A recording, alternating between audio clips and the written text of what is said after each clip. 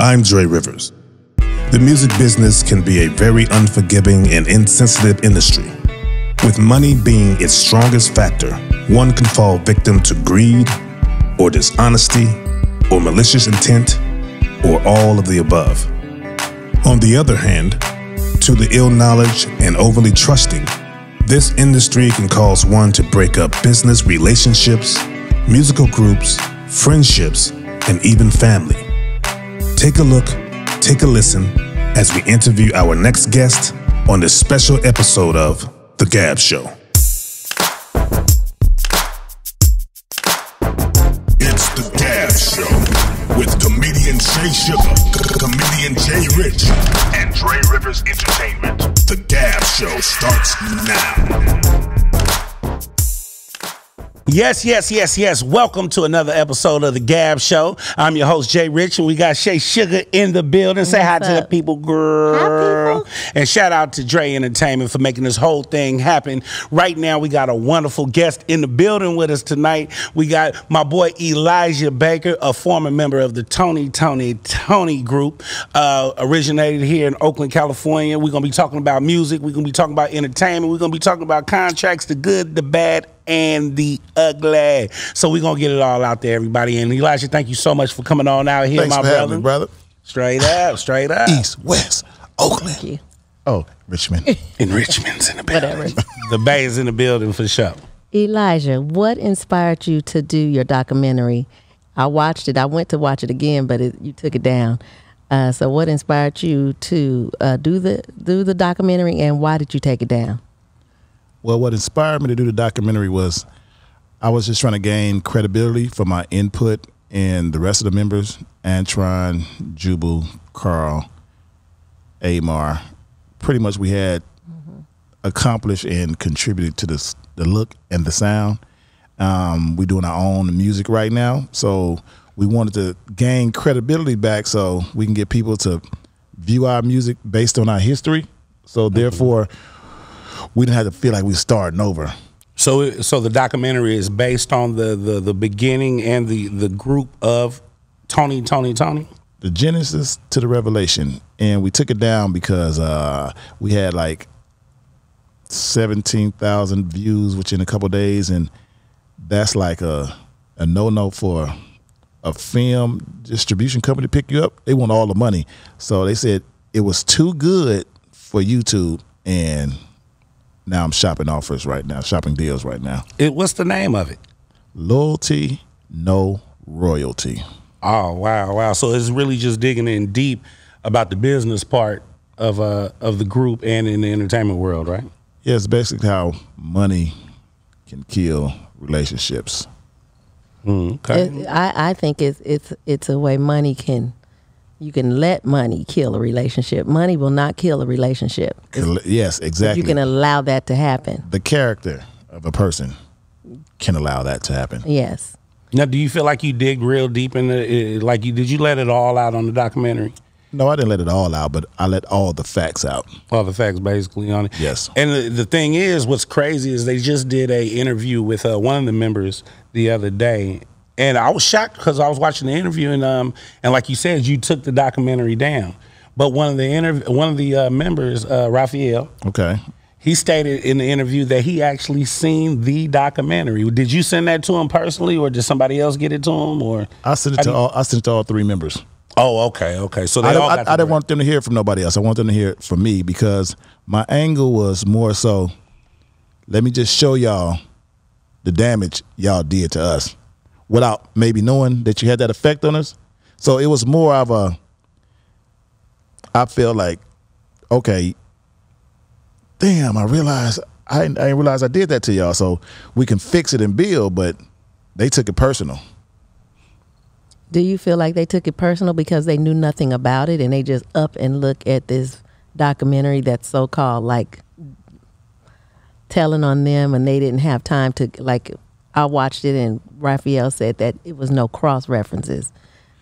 Where there was a cross reference, the original manager, he the one did all the deals. And which was Toni. He got us he did all the paperwork. And who is he? The original manager for Toni. Does he have a name? Carlos Stanfield. Okay. Carlos Stanfield. Okay. And Carlos was in the documentary? Because I haven't seen it. That was my main purpose of getting him, because we didn't know all the business. But he did. Matter of fact, none of us was in the meeting. Ray, Tim, and Dwayne was in the meeting. Me, Carter, and Antron in the meeting. Just him doing all the paperwork. He brought the paperwork for us to sign. But when they discussed money in business, it would just be the three. And then me, Antron, and Carl was signing contracts after the meeting. So we wasn't around for the money talk and all the important meetings. So why did you ask? I'm sorry. Go ahead. Why did you ask Carlos to show up that day? Like, was this planned? Did you know? Very much so. I wanted to know some answers. Okay. That I didn't know. And he revealed a large sum of money was dispersed, which he said was $6 million. And that's what awoke all of this controversy, because that wasn't our angle at first. We just wanted to say, hey, this is what we did with Tony. Now we're doing this. Please support us. Listen to what we're doing. So if you like this, you may like this. But when Carlos mentioned that money, a whole different emotion come. Now we feel betrayed. So I went and did my investigation and contacted the record label, Universal Music Group, and got a hold to the contracts. But I had to email my signature over first before they released it to make sure it was authentic. So once I sent it over, they gave it to me the next day, emailed it back to me. Now, do you believe everybody, because you played bass? Yes. You was a bass player for Tony. And a choreographer. Now, let's get something clear first real quick. Is Tony a group that includes singers and band members, or is it a 3-singer type thing and the band is separate?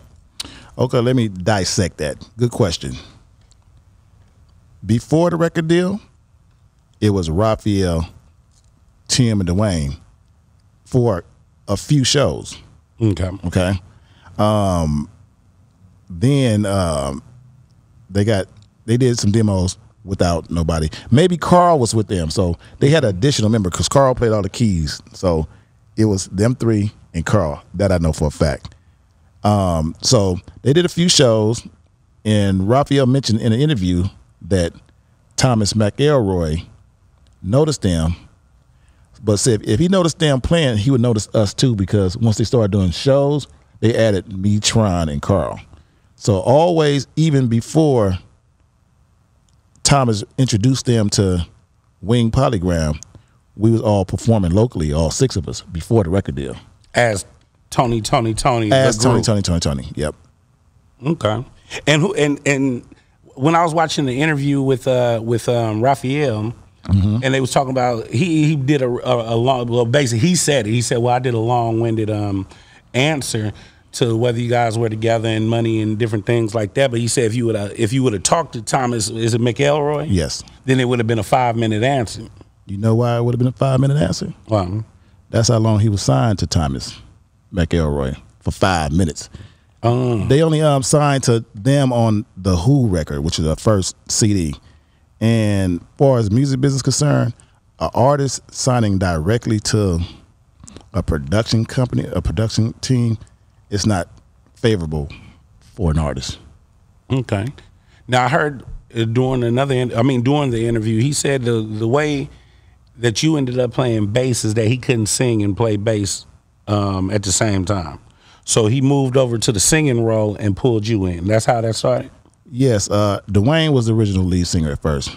So Raphael did play bass, and when we was doing local gigs, I was just dance. They had me like the Jerome of time. That was my role at first when Raphael was playing the bass majority of the time. So I played the bass part-time, but I would dance and be a part of the show like Jerome. Then once Thomas got Ray, Tim, and Dwayne in the studio, he merged Ray into the lead singer position, which probably caused some confusion with Dwayne and Raphael, because Dwayne was always the lead singer.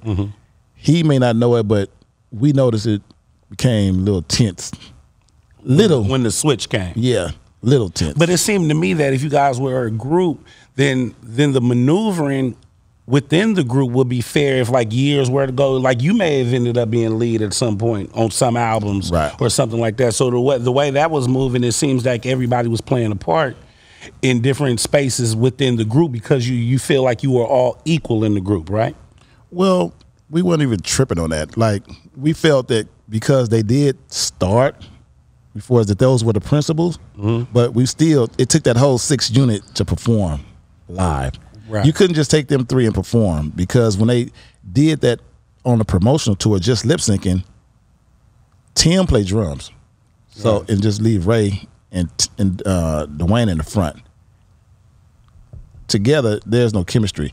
So the record company had them call me, which I wasn't at this time signed to the label at this time, but they knew I was part of the front line. Okay. So they called me to go on the road and perform with them. And well, okay, so all right, so that's why I'm confused at. So they were already signed, right? But to call you to come in on the road with them, that almost seems like a hired band, like you were a hired player. Well, if you put it in a at that point contractually wise, you can say that because I wasn't on no contract. Okay. But for Toni to perform at that time, they needed the way the sequence of the show was. It had to be all the members for them to do a show. You couldn't send them 3 out and perform the Who record because the instruments on that project consist of a band. Right. So at that time, legally, I was. Okay. Legally, you were a hired musician. Like I wasn't signed to the production company, but no one at that time was signed to the label. Okay. So the 3 was not signed to the label as well. They were signed to Thomas and Denny. They only got the record company because of Tommy and Denny. Okay. When they shopped deals alone with their demos, nobody would pick them up. They picked them up because what Thomas and Denny did with Club Nouveau. Raphael mentioned that. Yes. What they did with Club Nouveau and Thomas. So that opened the door for them. Rafi also mentioned that the record company didn't want to sign us 3. Okay, let me show you something. I don't want to be one to say. I want you to see it with your own eyes. So, y'all don't think I'm making this stuff up. While you look that up too, I had a question. Go ahead. While you're looking up whatever you're looking up, Raphael mentioned that all of this was 30 years ago, and the way he put it was like you still crying over something that happened 30 years ago, and basically, I want to know why is that? $6 million. That's why I want. If it was 20 years ago, I want my 6 million. I mean, 100 years ago, I want my money. That's what anybody. But first of all, I wasn't crying for 30 years. I found out 30 years later. Okay. Right. So if you find out that you owe some money 30 years later, that equates to potential millions of dollars. Who not gonna inquire about that? Or cry about that, or try to find out about that. Right. You can use what the fuck words you want to.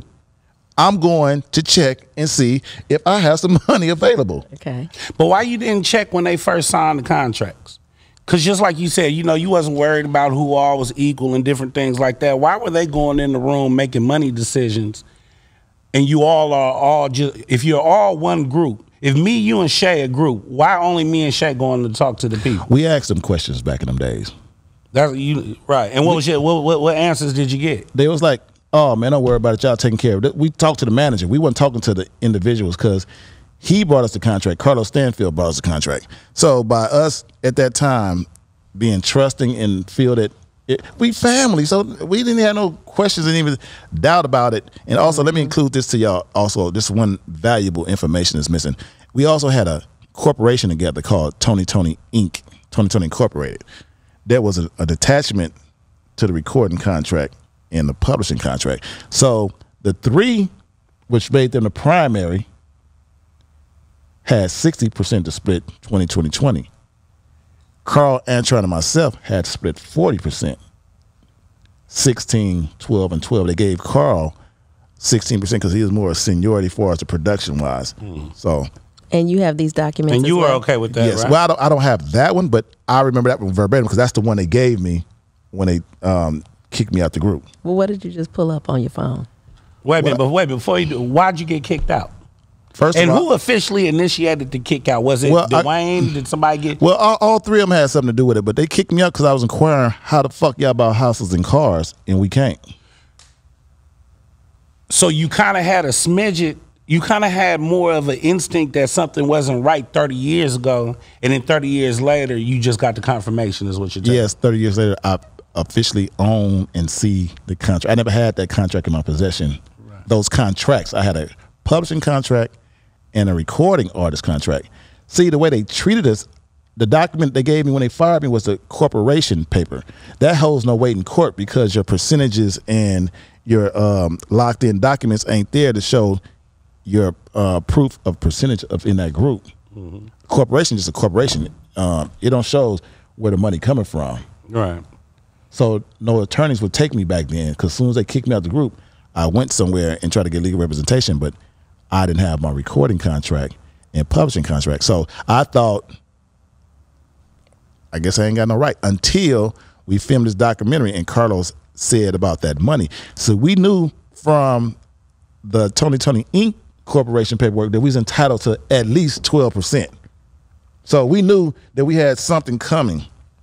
Now, so what is that? This is the actual recording contracts.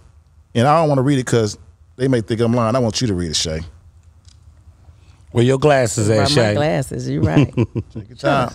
Shut up, Gertha make to who it may concern. Remember your parents ever do that? To whom it may concern. So I started number 13, Hush.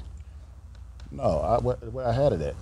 Because the way Raphael said it the other day, you wasn't part of the group. Exactly. Period. So that's why I want to. That's what I want to validate right now. Y'all heard that he said I wasn't part of the group. He said the record company only wanted the three of them. That's what he said. Yeah. Didn't want. He said he fought for y'all. Right. But he also got you in the pictures, got you on the album cover because y'all was rocking with him from the gate, and he felt like it would be bad if he did y'all like that. So if it wasn't for him, y'all wouldn't even be involved. True that. He got that. But he also said that the record company didn't want to sign the three of us, correct? I mean, the six of us. Right. They only wanted the three of them. That's what he said. Right. That's what he said.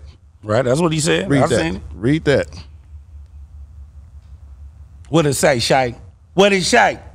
Every time I try to open it, You can't open it too wide. You got to squint Okay. aside. Go and squint your eyes a little bit. You can do it. I know you from Richmond, went to Richmond School. No, I'm playing, but PRI hereby engages grantor to furnish the exclusive services. Half of that word is cut off. Of Dwayne Wiggins, Raphael Wiggins, Timothy Riley, Antron Hale, Elijah Baker, and Carl Wheeler. So all of y'all performing together the musical group Toni. Individually and collectively, I'm guessing that because that's kind of cut off, the artists, and the services of individual producers to produce and deliver to PRI master recordings as provided for herein. so therefore, that's proof right there saying that the people named in that contract are the group Toni. But the record company want to sign all six of us. So I want you to see one more thing, Shay. One more thing. All the signatures. How many signatures you see? Do you see 3 or 6 signatures? I see 6. Dwayne Wiggins, Raphael Wiggins. Y'all can't write worth a damn either. This is go back then. Do you think it's some? Do you think it's an honest mistake of that statement the other day by it being 30 years ago? You don't know. Could you give him a benefit of the doubt on that? Like, I'm gonna be honest with you. The way they talking, I will give them the benefit of the doubt because they talking with so much confidence, and it's not the truth. He used the word facts a lot, and he don't have no facts. The contract is the facts. Now, put some paperwork out, just like I pulled some paperwork out, and diffuse what I'm saying. I'm not talking about nothing I'm making up. He going by what he feel, but tell him do what I did. Go to Universal Music Group, get the original 1989 signing of Toni contract with all 6 members. Can I ask you a question? Yes. Why would you make a documentary, pull up all these facts, and produce the documentary, put it out, Raphael, Dwayne, nobody knows anything until it's finished, and then you emailed it to them. Why didn't you give them a chance? I know you had probably, of course, been talking to them, but why wouldn't you mention this to them? Raphael is your first cousin. Why wouldn't you call him and say, man, I'm upset. Carlos said this. I have documents. I'm about to do this documentary. Why wouldn't you give him a chance? Why? They knew we was filming it before it was done. Why wouldn't you personally? Me and him wasn't talking at the time. Why? Because he said something to a mutual friend of ours and was factual. And what did he say? I don't want to go into that because that's personal. You know what I'm saying? But he said something to make me just fall back. And he just stopped calling me because we used to talk every day prior. So by him stop calling me and me getting that information, and my last conversation with him was on FaceTime, and he had some type of guilt expression in his face. So I even asked him, like, man, what's going on? What's wrong with you? And he didn't say that. He couldn't even look at me through FaceTime. So ever since that, we fell back. But to his defense, he said I said something to have him to react to what I heard. So you mean to tell me y'all first cousins? Yes. And y'all tripping out on some reactions of something he that said, somebody she said. Right. Yes. So and because of that, you just put this whole documentary out. No, that wasn't the reason I put the documentary out. I put the documentary out because they know that. No, listen, you ain't let me finish. They didn't let me. They've been talking about getting a group together since I got out of jail in 2012. It's 2019. Mm-hmm. So once I turned 50 years old, I'm like, something got to happen. Not to get the group together because I was convinced they weren't going to do this. I did it once again to gain my credibility to start my own thing so I can attach my history to what I'm doing currently. Now, they're talking about getting the group back together, right? Right. What broke the group up in the beginning? Were you the first person to leave the group? Like, how did you, when the group was doing fine, then like you said, how y'all buying houses and cars and I ain't got no money? Is that the start of the breaking up of the group? That's definitely the start. And it started with you and the other bandmates. Antron Hell. Okay. Why did Raphael leave when he left? Because Tim and Dwayne start stealing or using or taking from the profits without his knowledge. And So- when he pulled up the paperwork, he saw that, hey, all this money missing and is Dwayne and Tim's signature. Like I said, Ray, when he do business, he take that money and allocate it towards production. He do what he's supposed to do with the money. Dwayne and Tim was just spending it on random things. So On money being stolen or not giving it to its due, who's the ringleader? You would think. Because it seemed to me that Raphael left because of the same problem that you got. Right, but So if both of y'all got the same problem, you think he would do that to you when it's being done to him as well? well, I feel the only thing I hold Raphael responsible for is him not speaking up by him seeing things done wrong to us. I can't blame him that he did it. Okay. I can't blame Dwayne or Tim because I don't know exactly who did it until I be able to see them financials. Right. And I see where the money went to, then I would know. So I'm not going to blame. So at this point, all three of them is guilty. On the outside looking in, it looked like some money corruption is jumping off in this group. Elijah got hit. He left. Antron Hell. Antron got hit. He left. Raphael got hit. Now we're left. Just the order. Elijah Antron left. We got hit. Carl left because they did this to me and Antron. And we was And he cousin. wasn't feeling it. He wasn't feeling it. He left. But at the same time, he didn't receive his royalties Either. in advances either. He received publishing, so they did give him that. But he didn't receive his artist royalties and his recording advances and his publishing advances. And their names is also on that contract you just showed us. Yes, sir. Now, let me say this. I watched Raphael, and he mentioned that in so many words, I think I kind of picked up the fact that he's bringing the group back together for his dad. And it's not going to be a long-term thing. It's just going to be a temporary thing where they get together and make an album. And that's for his dad. But he said in his words that he basically, I felt like he said something like, you know, he wasn't happy you know, kind of comparing himself to what you did. He was saying he wasn't, I mean, how you felt. He wasn't happy about some things that went on. So he left the group. And when he left the group, he moved on and started doing other things and ended up doing bigger and better things. And my point is, now that you know all of this that's going on, what are you doing now?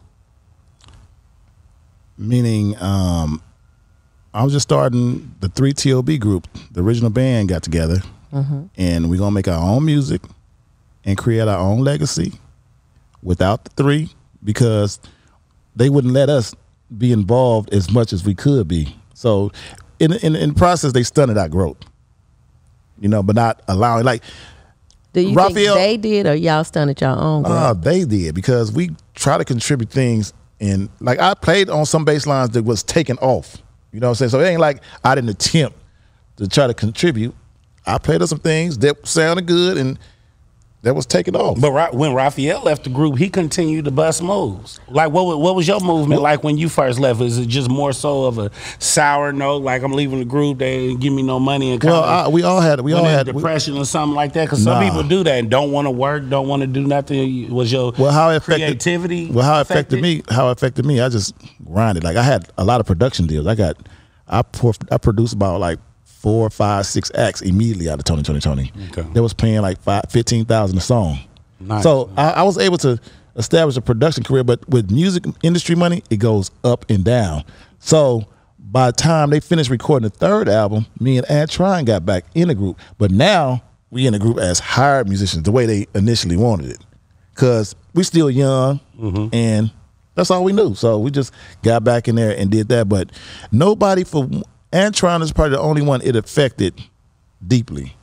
Like me, I just did what I had to do and kept it pushing. You know, Juba and Carl, they've been playing for Frankie Beverly over 20 years, and Frankie Beverly bigger than the Tonys. Like, his touring he got a cult. You know what I mean? Right. Non-stop touring, so ain't nobody hurting for nothing. They had the Stone Soul. Yes. If they ain't at the Stone Soul, I'm like, wait, what happened with them? Right, like they ain't nobody like sitting there twiddling their thumbs. Yeah. Oh, woe is me. Right. But I honestly, I really feel like all of y'all was affected, and some will admit it, and maybe you don't even realize it.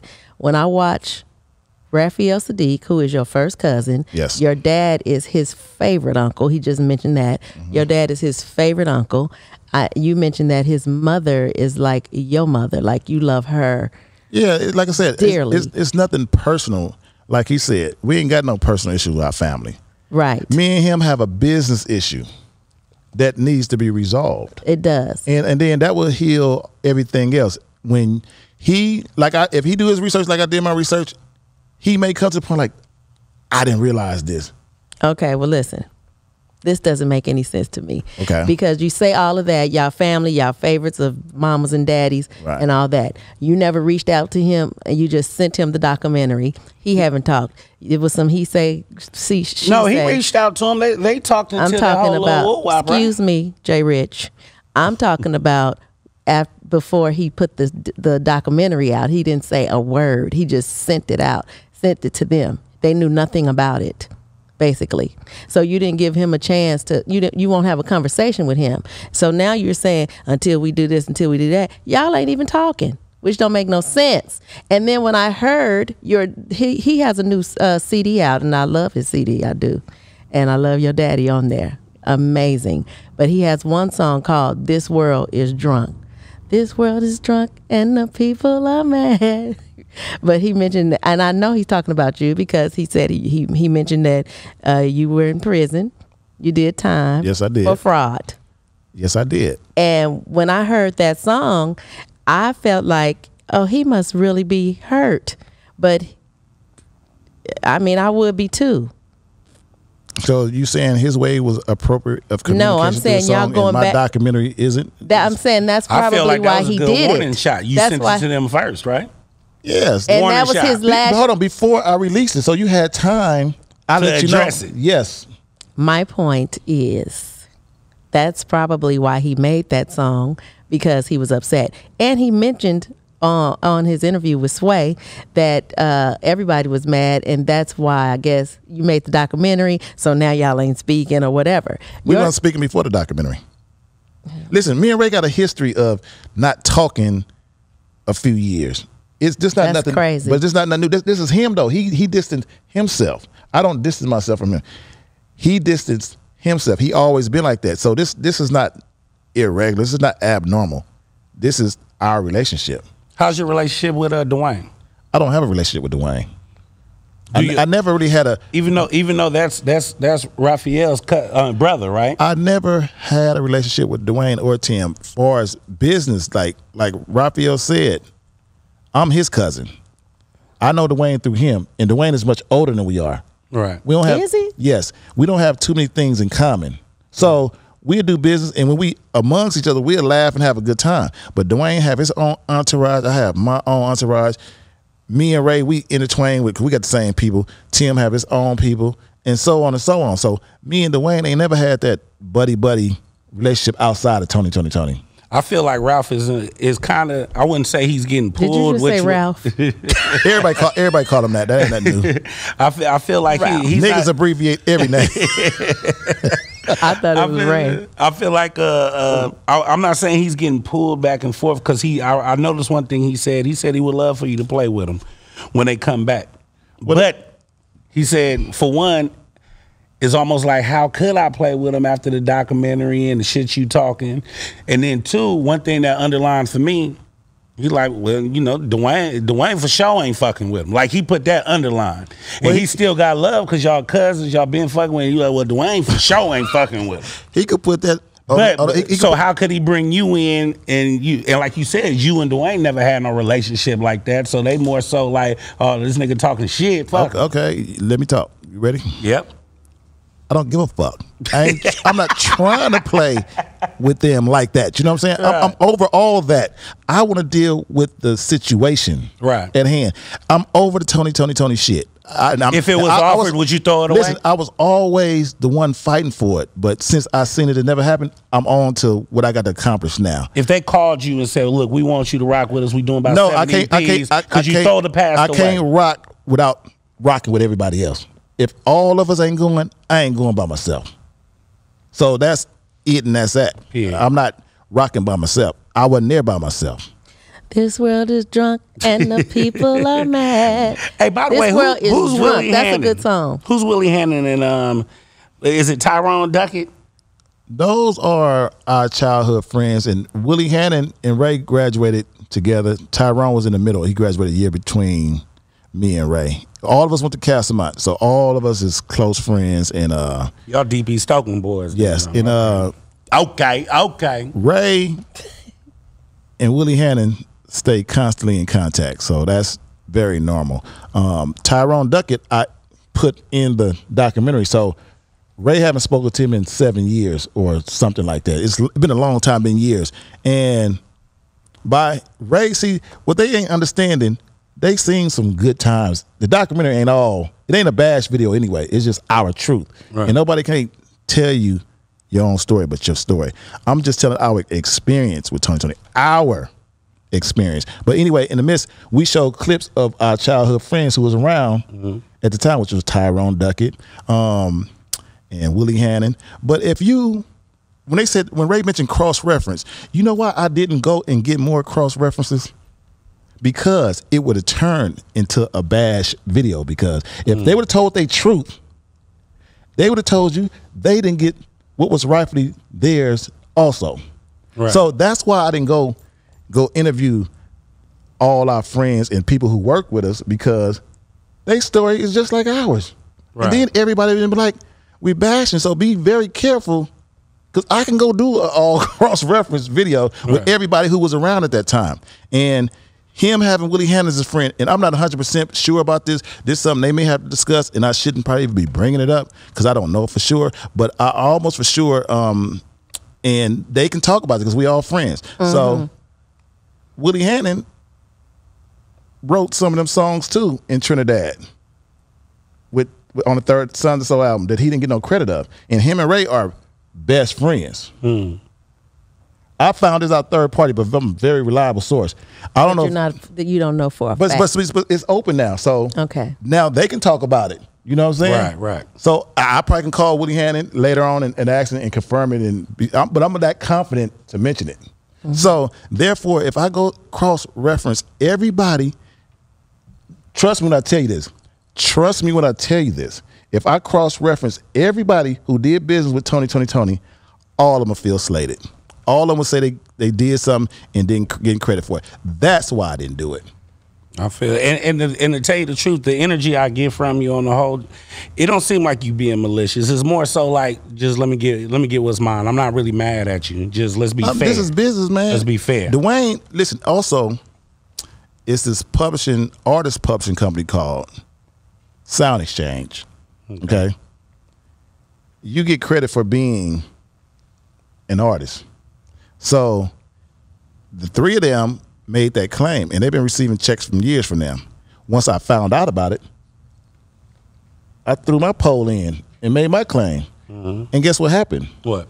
They froze the account because in their policies, I'm a member. So what happened then after they froze? It's right in negotiations right now. It's a resolution part. Oh, this was recently. Yes, it's very recent. And Dwayne tried to deny me out of that. He wrote, he's just a session musician. If you want to pay for anything, live performances or choreography, then that's what we owe him for. Asshole. That's what they saying. This is performance. This ain't about songwriting and publishing. This is about being a part of the group. Right. So he tried to diss me, but at the same time acknowledge that I was a part of it. Right. But they already made their judgment before that. So right now, we're in negotiations of that. So I will be able to see the records. So they're not going to give a hired musicians the financials. Right. So if the record company wanted just them three, why all 6 of our signatures on a contract? Which means you got access to all records because you are on the contract. That's right. But I'm saying give it if to hired the musicians. record company didn't want, he adamantly said, because I seen him say it, if they didn't want all 3 of us, why did they sign all 6 of us? I mean, if they only want just the 3 of them, why did they sign all 6 of us? That don't make no sense to me. If they didn't want all 6 of us. What I will say is all 6 of y'all were amazing. And chemistry, the energy, a team. yeah, you totally had the chemistry. And I've seen the other Tonys, but Raphael Sadiq and you, Antron, Jubu, Carl Wheeler, y'all are the business still today. And that's why I want to get to this point. There's a concert October 12th at the Oracle Arena in Oakland, California. All of y'all from Oakland, you all have fans. This is where y'all started, in Oakland, all 6 of y'all, including everybody else. And you and Raphael is not speaking. He's going to come here with Dwayne and Tim Riley, Dwayne Wiggins and Tim Riley. They're going to put on a concert without the band. Correct. That's going to hurt my feelings because it doesn't make any sense. You all are here. Have y'all ever heard of the group Fleetwood Mac? Yes. They had a group. Everybody in that group was funkin', and they were having affairs with each other. There was so many secrets, and they would get on stage and kill it. Like if you go, I recently went on one of their songs. Now I can't even think of the song, but they had 108 million views on one of those songs on the Rumor album. And they did not get along. But when it came down to business, they would get on that stage and give the people what they wanted. Well, and when they would get off stage, they wasn't speaking no more. Now, I feel like y'all owe your fans, you owe Oakland. It's so many family members that's probably biased or don't want to come. I mean, maybe they want to come, but they don't want to come. Exactly, yeah, because it's not right. No, it's not right. And that's like we all have to suffer because of that. I'm sure they're going to have an outstanding performance October 12th, but it's still going to just have this eerie feeling because Raphael he's not going to like that. I could look at him and tell I feel his energy, and this is when I listen to and I'm talking to you now, Raphael, in your face. This is when I listen to that song, This World is Drunk, and the people are mad. That's y'all. I think that the song should have been dedicated to all 6 of y'all, because y'all drunk and y'all mad, and y'all need to sober up. I'm sober and I'm mad. I ain't drunk. And you not no pushover, man. I'm looking at all this. I'm looking at credits. You did stuff. Too Short, Soul Seekers, The Coop, The Dog Pound, Raphael Sadiq, Alicia Keys, Dwayne Wiggins. The list go on and on, man. Yeah, man. I ain't been twiddling my thumbs, man. Like, everybody got accolades, man. I don't think that's our point. We know that. No, I'm saying what he said. Like, if we sit here crying for, or whatever term, if we sit here complaining about something for 30 years ago, y'all should be. He made a point like as if we ain't doing nothing outside of that. You doing something? Yeah, man. Yeah, because he also mentioned that your friends was bums on the side. Well, if my friend bums, his friend's bums. We got the same friend. Shit. Tell him yourself, right? Shit. As he said, his friends are bums. What, listen, do you have hold on. Let me say this real quick.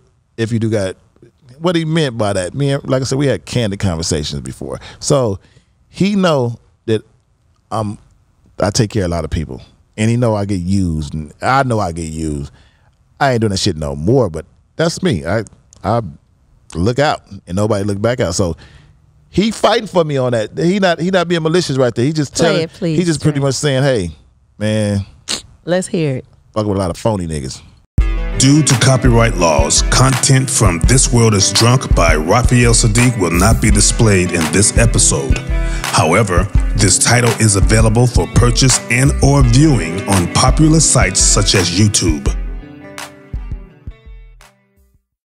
That man sung that song. I know he felt that because he did that. Well, you know what's ironic about that song? That was one of my other cousin's songs. It's a gospel quartet group called Gospel Songwriters out of Monroe. They either Monroe or somewhere close by there. Anyway, they wrote that song when we was kids, and Raphael always loved that song. And they wrote the hook. Yeah, they wrote the hook. This World is Drunk and People is Mad, and he always said he was going to do something. I just didn't know I was going to be a part of it. But because baby, you are definitely. Well, you know, listen. I own up to I committed a crime. I did fraud. You know what I'm saying? That's how you knew for sure they was talking about you. Yes, in the 4 years. That's exactly what I did. Federal time. Was that your first time? Was that your first time going to jail? Yes, at 40 years old. What? But listen to me though. Because you went when? Never mind. See, one thing. I started at 16. I'm explaining to you what I did. Like, I did it, and I never felt good about doing what I was doing. Mm-hmm. I was always convicted, but it was providing, right, and it was also helping. But I was always had a conviction doing it. Mm-hmm. Anyway, so I had a black market travel agency. I just fly everybody on a hookup. Right. You know what I'm saying? So even his nephews stuck at school can't get back. I got you. His uncle got money, but shit, he called me. So when you gonna tell that story, tell the whole story. He know this. Right. You know what I'm saying? And also, I did that, but I shouldn't even have to be in the position to have hustle as an option when I put my hard work into this group and was a signed member. And if we would have got our just doing money, we'd have still been together. It wouldn't be no complaining, wouldn't be no tension. I wouldn't have to hustle as an option.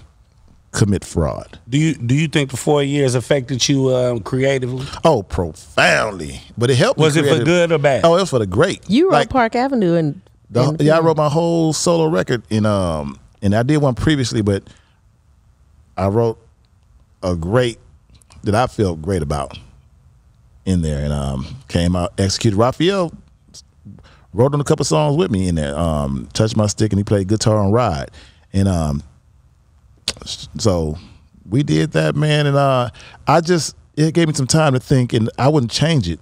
I don't care. I wouldn't rewrite that to not go again. Like. That experience was very necessary. Well, at that time. I would imagine it was a hell of an experience because you got to think about it. Most people, I wouldn't say most people like that, but at 40 years old, touching prison, a federal prison, at the age that you are, see, most people, they do some 20s. Graduating. Yeah. Like, I did juvenile hall, I did camp, and then I did Rita, and I said, I don't want to graduate no more. Right.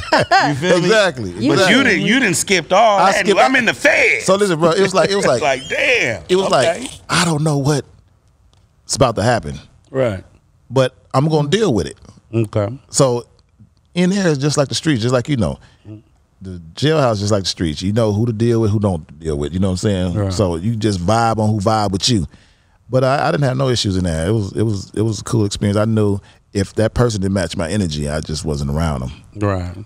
And creatively, like, was it more of a instrumental going through your mind and things like that? Well, I had guitars in there. That's when I learned how to play the guitar fluently. I'm a bass player, so I always know how to pick on the guitar a little bit, knew a few chords, but I learned theory. I knew how to play everything once I can listen to something now and pick it up on the guitar. Before I can do that. And you got that from being in the feds. Yeah, 4 years, boy. I put your little stuff. I put that thing to work, boy. That was such a relief. I performed in there too. What? Yeah, I had concerts in there. I taught other inmates how to play better, and we did concerts. I performed some of the Park Avenue songs in there. And I said, if them niggas like me, they gonna love me when I get home. I'd have been there. I'm going home on the morning train. Yeah, in nobody Big Springs, knows my worry. In Big Springs, you know, I went from a prison camp to 1,000. Prison camp only held about 100 people, but the low held about 1,000 plus. And I went in Texas, away from all my people. But in the federal system, you always gonna know somebody because they move you around like FedEx packages. Right, right. So when I went there, it was some people I was being with from Atwater, and people from Atwater had somebody they knew, and they sent kites, let them know I was coming. Right, so, right. When you're in the feds, it that's don't matter. a movie. Yeah. Anybody from the group reach out while you was in there? Raphael is the only one. Oh, yeah. See, I feel like you know how a fire about to go out. I feel like it's still sizzling. I think a relationship could be mended, but at the end of the day, somebody gonna have to answer for what you talking about too. But you know what I'm saying? To be honest, I know for a fact. Once me and Raphael see eye to eye contact, maybe his big brother bullying him. It's just shut up, nigga. That's my money. Listen, Ray can't be bullied, but he can be passive at times when it comes to Wayne, but he can't be bullied. But he's a Taurus and he's stubborn. Yeah, he's stubborn. That's we both are. So that's our class. Yeah, but the big brother syndrome, no, blood. He been beating him up since he was little, blood. Yeah. You don't forget that. Shut up. He has. Don't give Elijah shit. He has over the years. No, like even right now, that's what's going on. Because he said it. You know, Dwayne. He can say fuck y'all Dwayne. If he ain't do it, I ain't doing it. But he ain't gonna do that, and I don't want him to do that. So, right. Like I said, it ain't just me. Everybody got to come for it to even be an option, and then all of us have to talk and heal. Because I've been on stage with them mad before. I don't want to get on stage with nobody mad at them. I'm too old to be mad playing. Man, fuck that. Call him on the phone right now. Put him on speaker. He ain't gonna ask my call right now. Text him. Say, hey, nigga, we want to holler at you. No, I ain't calling. Dial the number. Let's try. No. Man, this is gonna be exclusive, man. Go ahead, call him and have a look. Like, listen. I promise y'all, when me and him cross path, we gonna have that conversation. We're gonna be emotional. We're gonna be yelling, and somebody might even cry. But it will happen, and then that's when it's gonna be mended. Because all I'm saying is, when Ray talk about facts, just get the contracts. And you understand our frustrations. And we didn't know this 30 years ago. We found out 30 years later. So that's why we're talking about it. Now, if we'd have known this the whole time, it'd have been dealt with in 1990. Let me ask you something you might not have ever thought 91. about. Go ahead. Let me ask you something you might not have ever thought about. What if tomorrow y'all all get together? Y'all go over paperwork, y'all making it all happen, seeing what's up, putting everything on the board, and you getting down to the nitty gritty, and it turns out you were wrong. I would admit it and apologize. That's all I'm asking them to do. Is to do what I just said. Let's break it all the way down. Yeah, let's meet together, pull the paperwork out. Whoever wrong, admit it and apologize and compensate. Then we can talk about a potential future. But I will admit that I'm wrong. And that's hard for me to do, but I will do that. You will do that if it came out that you were wrong. Yeah, but I'm not wrong. Okay. And you know you're not wrong because of the paperwork you just showed. If you go in this court of law, they're going to ask you to pull out that paperwork. They don't care about you say facts or, he don't know what he talk about. Okay, what the contract says. I really believe if that contract was not legit, they would have been, Dwayne and Raphael both would have said, we have paperwork proving that the paperwork he has is obsolete. Since you know everybody, and if y'all come across them, just ask them, take their avenue, which is the same avenue, Universal Music Group, because Dwayne said that in the Sound Exchange email he sent me. If you want our paperwork, they got all our binding contracts. Universal Music Group.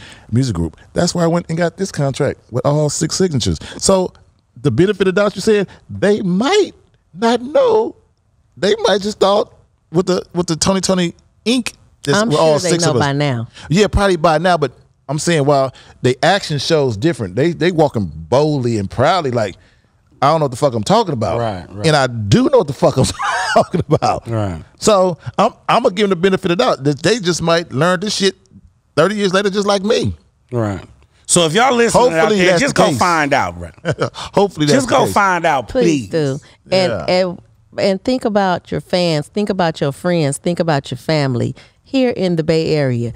Y'all gonna all be in the same city, October 12th. And are you going to the concert? I live in Texas, so okay, I come back and forth. But you're in Oakland right now. Yeah, but I ain't guarantee I'll be in Oakland on October 12th. And 99.5% to 100% I will be here if I ain't a part of it.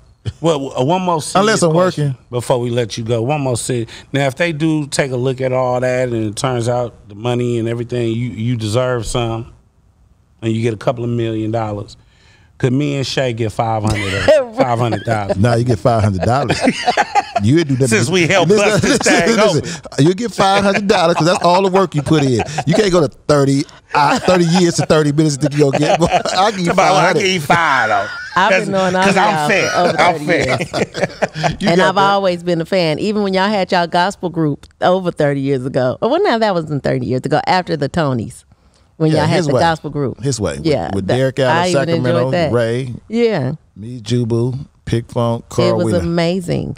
And before we do go, I want to mention Jubu and Amar because I felt bad for those guys. I did. But there's two sides to every story. Raphael Sadiq mentioned that Jubu claims he wrote a song, Anniversary. Is it Anniversary? It's our anniversary. Yes. Yes. He wrote the music to the song. Yes. And Ray claims he wrote the song. Well, let me explain that. I think they both maybe wrote the song and they need to just both. Let me explain that. Okay. To the best of my ability. Okay. When you in the studio, us three in the studio, right? And we creating. Now you may come with the bass line. You may come with the drums. And I may tell you, here go the tempo, boom, boom. Then you come with the bass line, boom, boom. And then I play the guitar on top of that. But you didn't tell me what to play. So that means I created that guitar line. You created that drum beat. You created that bass line. So collectively, we wrote that song together. Okay. So I believe that. I think that's what happened. In fact, I wasn't there, but I know that Ray couldn't possibly tell Jubu to play the chords he played because at that time he's a much better guitar player than Raphael is, but he's not no Jubu good like far as theory wise and voicings, but he's a good guitar player right now. But Raphael was not a good guitar player in the 90s. Raphael started getting more fluent with the guitar when he started going solo and doing Lucy Pearl days. That's when he started getting more kind of around. And then after me, I love me some Lucy Pearl. And after that, then when I went away, that's when I got fluent with it. But that's around the time Raphael got real fluent with it. He always knew how to play guitar. He played the guitar line on Let's Get Down with DJ Quick. That's him playing guitar. So he knew how to play the guitar. But yes, he does. He didn't. I can guarantee you, he didn't. Can we call Jubu? He didn't tell Jubu what to play. Can we put a call in on Jubu? He didn't get Jubu them chords. Now maybe Jubu followed the bass line. So I wasn't there, but he didn't tell Jubu how to play them chords. Nobody could tell Jubu how to play no damn chords. Calling Jubu. Hello? Hey, Jubu. It's your girl, Shay Sugar, here at the podcast. I'm here with Mr. Elijah Baker and comedian Jay Rich. How are you doing today, honey? What's up, bro? I'm doing wonderful. How y'all doing? Good. You sound wonderful. We were here sitting, having a conversation about, and you came up when we mentioned the song Anniversary. I heard a interview with Raphael Sadiq the other day in Sway, and then I kind of heard you mention it on, what is that noise? A Jubu car. Oh. kind of car he's driving. Is that better? Is that back? Perfect. So I also heard you talking a little bit yesterday on Elijah's Facebook Live, and the way you talk, you wrote the song you wrote the music to the song Anniversary, and then when I hear Raphael Sadiq speak about it, he's saying you did not have anything to do with it, and I really believe that Raphael is fibbing, because you have so much passion, and it just hurts me because I don't know what's going on. So I am a fan of all of you. Let's get that straight. You, Raphael, Jubu. As am I. Okay. So I just want clarity, and I would love for y'all to have a conversation together.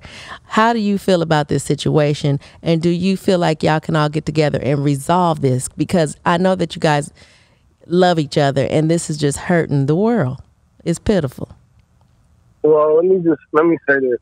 You never say never, but I personally don't have no interest in it, because like, honestly, like, anybody in this industry that knows what I've spent 30 years creating for a career and a legacy, and and I give all credit to Raphael for him helping me, the part that he's done in my career, introducing me to the studio, introducing me to Toni.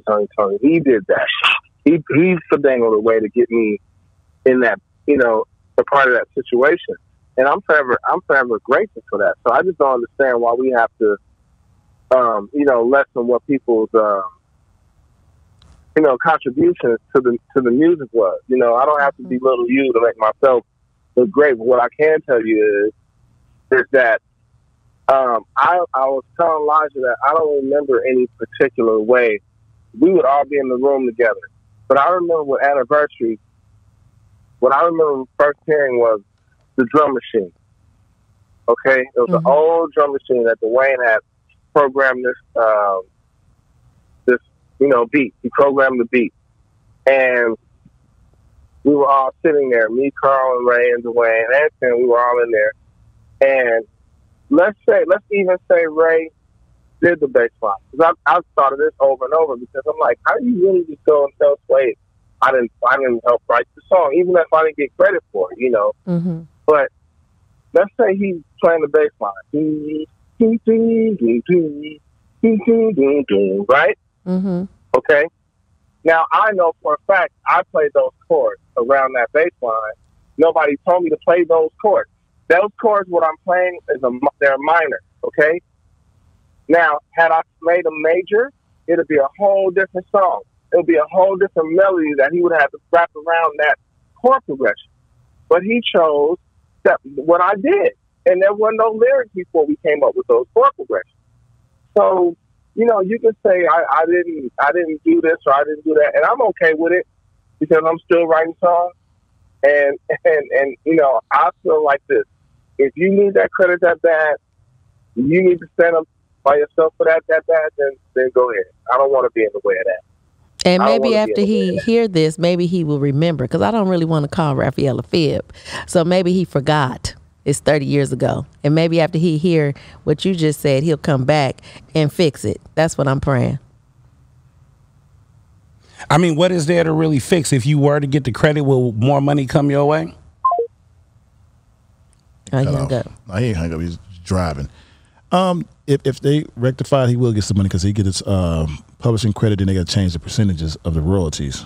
Okay, now, so I don't know if he get back pay, but he'll start getting checks. Now, how does that work if he did the bass line or the guitar or something? If three of us in the room, let me make it, I'll give you a synopsis. If three of us in the room and we work on one song, out of 100%, 33. Jubu, 4 people, 25. sounds like there's a bad reception. Hold on, Elijah. Sound like there's a bad reception, sweetheart, because I know you driving. But we just want to get that point out, and basically Elijah answered J. Rick. And let me also say this. Okay. My songwriting situation with Toni is unique, because you take Leaving, for instance. I help write lyrics. I help write the music. Yet I only received 5% of that song, and Raphael received 95%.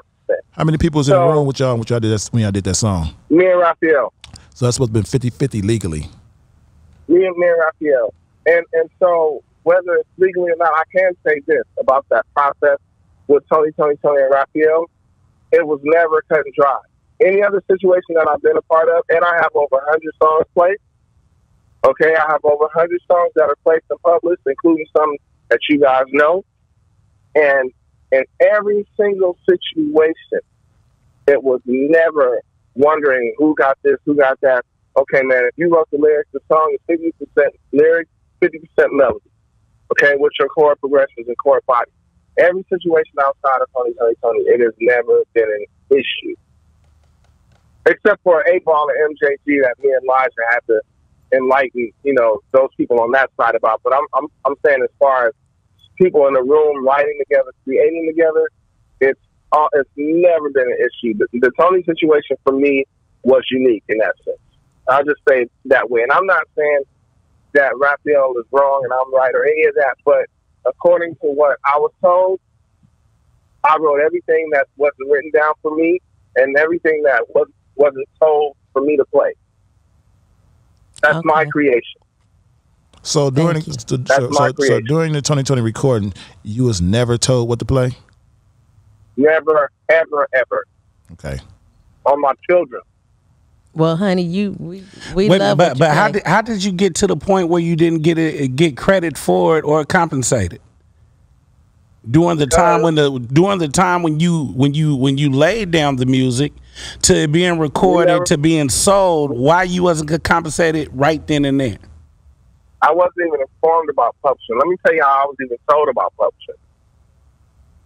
They never told me about publishing.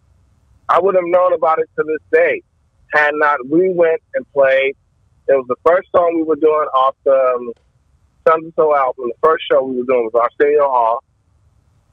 And there was a white man sitting in the audience while we were doing rehearsal.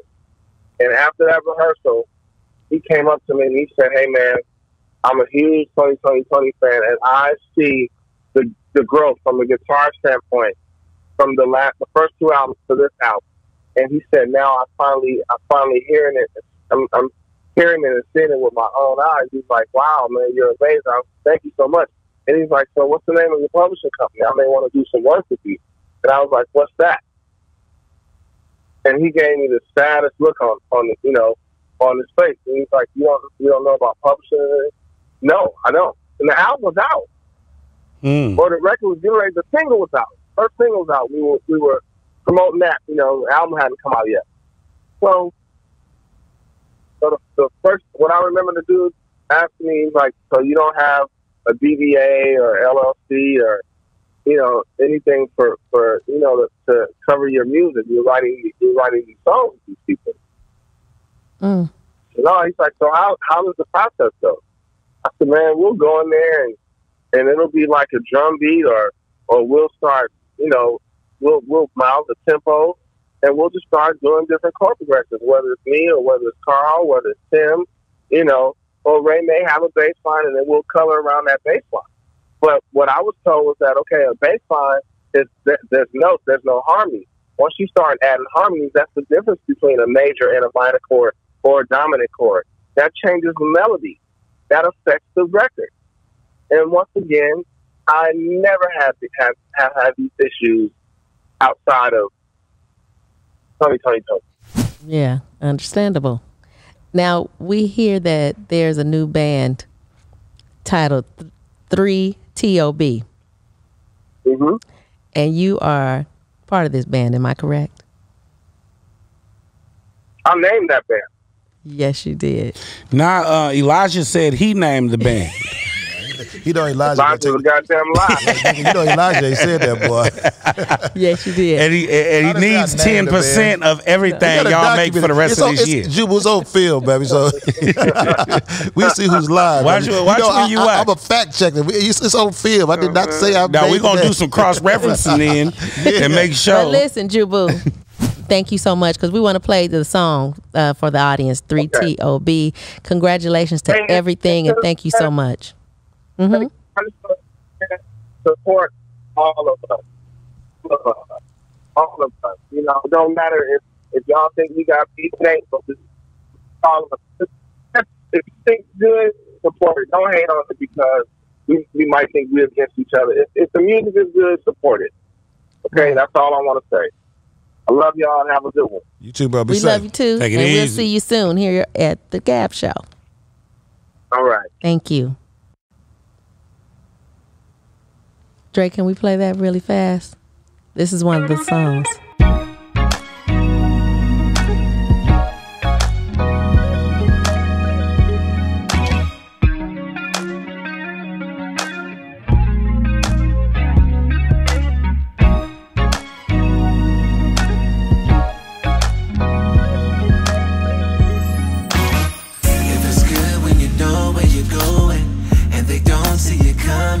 It's alright.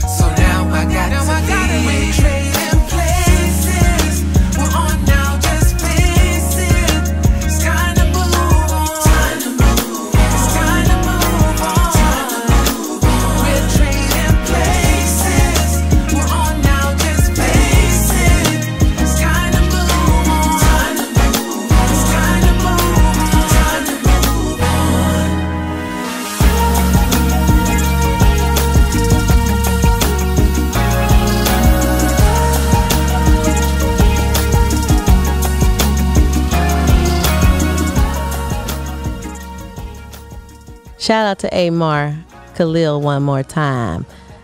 They, I watched an interview on another show with Raphael Sadiq, and they asked him about Amar, and Amar mentioned, Raphael Sadiq mentioned that Amar was a nobody. And that really hurt Amar. Amar got on Facebook and said, wow, we were friends. My grandmother made us peanut butter and jelly sandwiches back in the day. We shared clothes back in the day, years ago. And for him to just tell him, say that he was a nobody, he was really hurt behind that. My heart went out to Amar, because Amar is definitely a somebody. And a lot of people think Amar is Raphael Sadiq when he's playing or singing.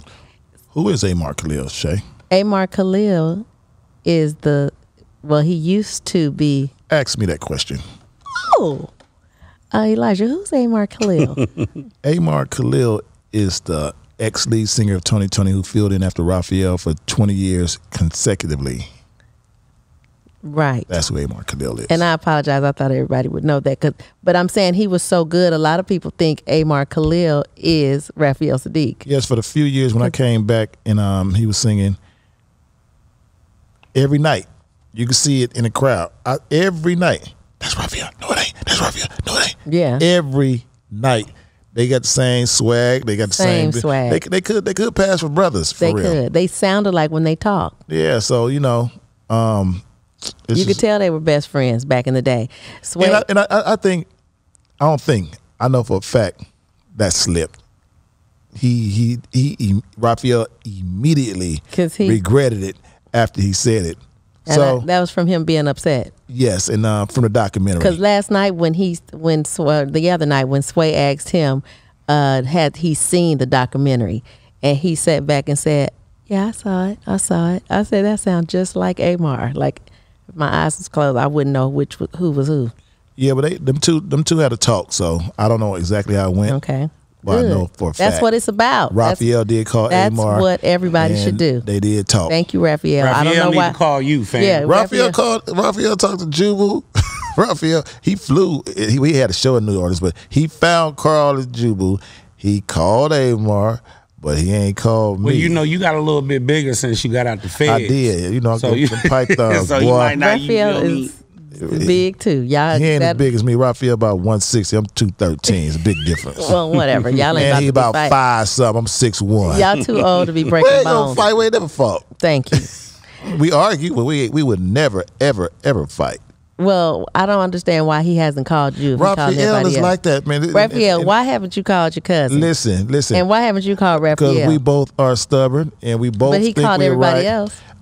But you the ringleader of it. I am. I'm the culprit. So you the ringleader. So you the ringleader. So he won't call. Okay. But this whole thing ain't a Raphael and Elijah issue. This is I'm just saying group. Because he's called everybody else. Why haven't y'all talked to each other? This is crazy. I can't answer for him, but This I know I'm not going to call him because I feel like y'all did something wrong to me. So I'm not going to call you and ask you why you did something wrong to me. You know, you made an error or a mistake. I'm going to do it as delicate as possible. Mm-hmm. You made some type of mistake, or we have some type of misunderstanding that you're in control of. So you have that responsibility to come. Man, give it to him straight, man. Either you stole from me or you didn't know. Which one is it? It's one of the two. See, I got it out there for you. Yeah. Well, like I said, I can't pin on him because I could be sitting next to Raphael right now. I can't pin it on him because he got stolen from also. Right. That's why I say. So it could be them stealing from me, and he didn't. Yeah, but I don't know. But when we pull that paperwork, I'm gonna find out. Nah, I don't know. Dwayne always been good to me. Shay and Jay Rich, when I pull that paperwork and I see where that money was allocated to, I will call whoever touched that money. Period, point blank. And we over here with our last 30 seconds. This right now is an allegation. The Gab Show, good people. It's me, Shay Sugar. Shout out to our super producer. We want to know what the audience think. Could y'all please go online, email us, thegabshow@gmail.com, and we will also have. I don't know if for a fact. I'm so sorry. I shouldn't even say like I said, from hearsay, Gab words, Show. We want to hear what y'all got to say and what y'all want. All we telling y'all is we don't talk facts. We have paperwork. So have Ray, Tim, and Dwayne produce their paperwork, and we can start there. And let's make peace. Let's make peace and get together.